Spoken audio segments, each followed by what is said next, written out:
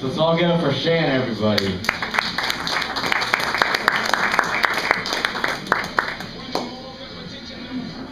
Thank you guys. If I can, I'll get the mic on in a second. There we go. Thank you guys very much. You're too kind. This is a nice, mellow night for everybody, right? Not too much going on. I thought I'd try my best to do a very, very clean set with this audience. My best. I know I've had some issues in the past. Not here particularly. You guys are fine with that. No. Actually, I did perform at Iguanas last week. Have you guys know Iguanas in San Jose? Yeah, I got kicked out of that place. It was old. But that's what happens, I guess, for me. Because I like to talk about what's going on with my life, what's new. Like girls usually, the lack thereof, so there is nothing to talk about that. And I mean, I'd like to talk more with girls, I try my best, but they're intimidating, because they stare at you. They don't say much. I mean, they do say things like, hello, and then the rest of the conversation is up to you. And then you can go anywhere. But I'm always thinking of different things when I'm talking to a girl, like, what's your mother like? Or what type of contraception does she use? Or is she really that old? Because you can't actually ask a girl's age. That's really rude, right? And if she tells you, I mean, then you're always like, oh, she's too old, she's too young, it's just gonna happen. Speaking of age, I live with my mom on the couch. I prefer the couch, so it's not like I'm saying I'm shortchanging myself or anything like that. I take care of the cat, but he kind of takes care of me because it's my son. Or I guess my kid, like the animals are like your kid, right? If you live by yourself technically. Well, I guess since I live with my mom, that's like our kid. We take care of it. Well, I take care of it. I kind of have to because I have to do everything at the house because I live with my mom. I guess that's how it goes. I always like make slave jokes of her because I'm partially black, so I'm partially a slave. And whenever she makes me do chores, I feel like the slave is like bringing down on me, like she's making me really like work hard. Plus we have a maid, so I think it's kind of like ridiculous that she makes me clean up when the maid's there to clean up as well. And I'm not saying like I'm rich or anything. I'm not. I'm really poor. But we still do have a maid. And even when like I'll clean up something, like I'll take the trash out, but the trash will be taken out because the maid got it. And then she'll like, good job, maid, but not to me, her son who loves her. No, why would she do that? That's okay.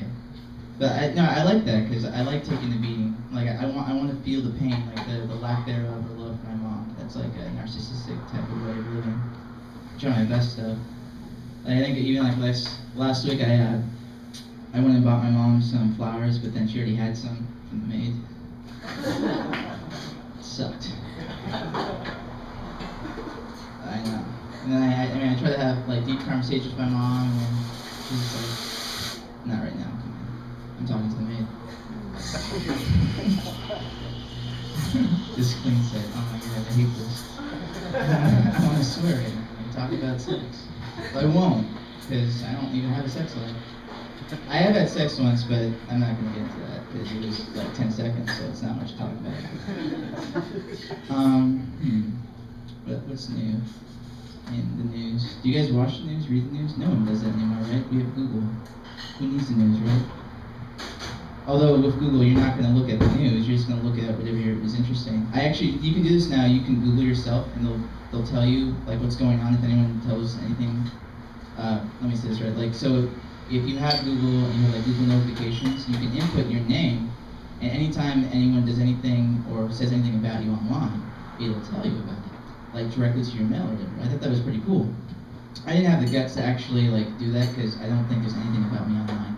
I mean, I have this website I've had for like 5 years, ninethlobby.com, and it's had like 10 views my entire life. Mainly me at different locations that I've been to. That's what you do when you have like a blogging site. It's more of expression.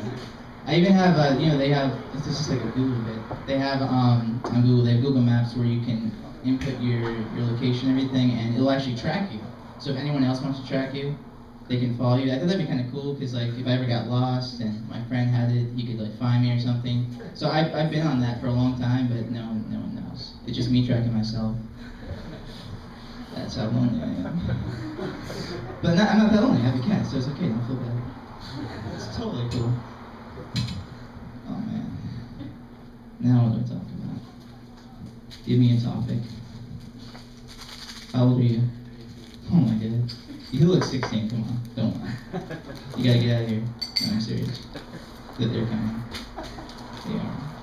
You know what I'm talking about? Don't lie. Don't start your life off like that. That's how I started my life off. I was a liar for a long time. I still am because I'm lying right now. Because I'm obviously, I can't lie all the time. Except right now. I lie about a lot of things. I guess you lie because you're scared of what the truth could mean. Because if you say the truth, you know, people are like, don't say that. That's rude. But that's the truth. Like, what could I say that's the truth? No, I'm not going to say that. I couldn't go anywhere with that, I'm sorry. It's okay. What's your name? Mateo? How do you spell that? It's like San Mateo? So San, like Mateo? M-A-T-T-E-O. Names are ridiculous, aren't they? Why do we even have names? Like, you're always going to say like buddy or pal or friend or what's up. Then you know you don't know the person's name when you always go up to them and you just like get right in their face like, hey, that's when you know you don't know that person's name. That's me. I always do that to everybody. I think I know a lot of you guys here. Some of you, and I've already forgotten half your names. Maggie. There we go. Because you're a girl. I'm trying my best.